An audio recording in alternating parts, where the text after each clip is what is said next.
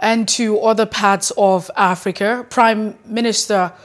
Choguel Kokalla Maïga has accused France of working to partition his country through French military involvement in the Sahel in a hostile new challenge to European diplomats in Bamako. Maïga, who heads the government installed by Malian's military junta in June 2021, attacked France for more than 45 minutes in front of the gathering of diplomats summoned for Prime Minister's office on Monday, although they stopped short of explicitly demanding the withdrawal of the French-led anti-jihadist operation.